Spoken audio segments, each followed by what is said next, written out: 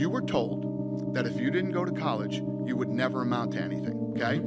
Then you get to college, and you're taking these classes because you were told you had to go here anyway, right. But you don't really know what you want to do and don't know who you are. So at the end of the day, you end up with a degree that you can't use. Doesn't mean anything. Because you don't know what the fuck you want to do. I genuinely fucking hate universities. And I feel, honestly, fuck school. I don't know why we still even have this whole fucking, just this outdated concept of school to just build workers. The entire system is basically built to create workers, and that's why there's so many emotional triggers, even think all the way down to the alarm bells in American systems. There's so many emotional triggers to have you fall into line, even if you look at the way that the desks are placed. The reason why is because they needed more workers. The entire education system is just a propaganda machine. That's really all it's become. Because we know what the fuck school was made for. Why are we pretending?